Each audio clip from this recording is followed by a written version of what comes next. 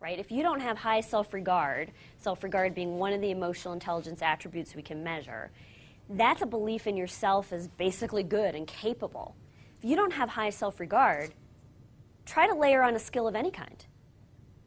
I mean, I'm throwing a football with my 6-year-old, wanting him to get better at throwing and catching because he has dreams of being a quarterback.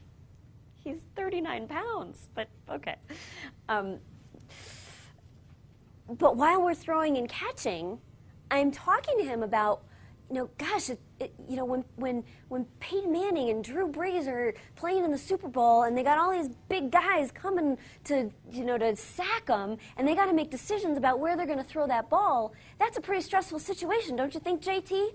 And he's catching and throwing the ball, and he's like, yeah, that's pretty stressful. And I said, well, what do you think these guys have to be good at? Well, they have to be good at throwing and catching. Actually, they're quarterbacks. They don't have to be so good at catching. They have to be really good at throwing.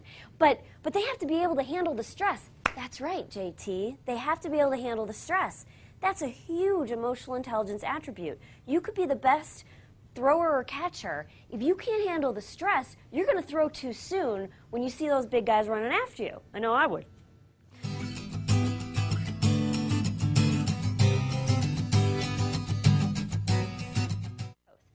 So I like to say that IQ might get you in the door, but EQ, emotional quotient, by the way, those terms are interchangeable. EQ, emotional quotient, EI, emotional intelligence, means the same thing. IQ might get you in the door, EQ gets your name on the door. EQ is what has other people busting down the door to work for you. Because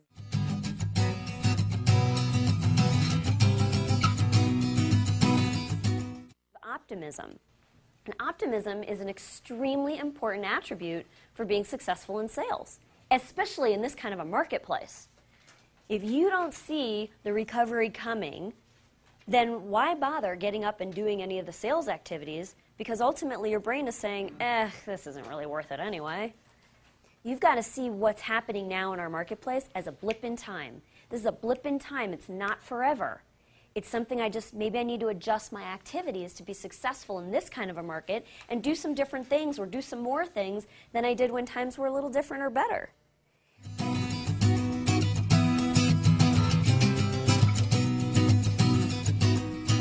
Intelligence attributes, all of it can be improved on.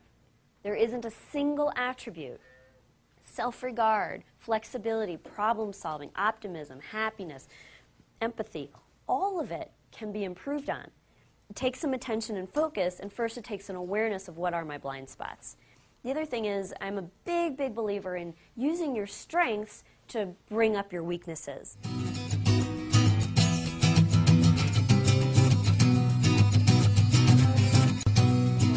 In the example that I shared with you earlier, the gentleman I was coaching who wanted to do more referral business was low on assertiveness, but had extremely high interpersonal relationships. People love this guy. They love him. They'll do backflips for him. He just wasn't asking for them to help in a particular focused way. So we talked about how can you use the strength of that connection that you already have with people and at the same time acknowledge that you're not an assertive guy. Why not just acknowledge it? Why not just say, hey, you guys, we've been friends for a long time. We've done business together. You love the work I do. You've always complimented me. It just dawns on me, shame on me, I'm not assertive enough to say, hey, who else do you know that I should be working with? Or that I might be able to help. Why not just call it what it is? Sometimes there's a learning experience for him, but there's also an opportunity for somebody else to really help. And it's just acknowledging, I won't say a weakness, I like to say an area for improvement. That's just what there is for him. Just an area for improvement, an area to put some attention on so he can develop, but using the strengths that he has.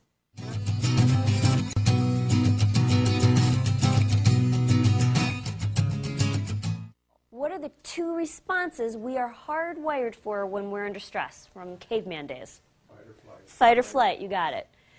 Sometimes there's a third one that comes up, and that's freeze. I either fight, I run, or I'm deer in the headlights.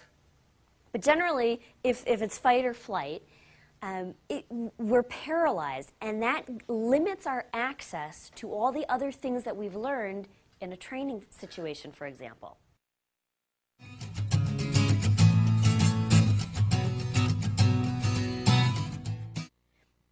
And how you're delivering the message, guess what's coming through in every word, but mostly in how you're saying it? Self-regard, optimism, empathy.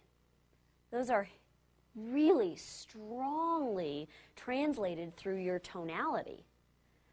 You know, if I was standing up here and I didn't have self-regard, half of you would have left already. Truly. Because, you know, if I don't believe in what I'm doing, why should you? Right?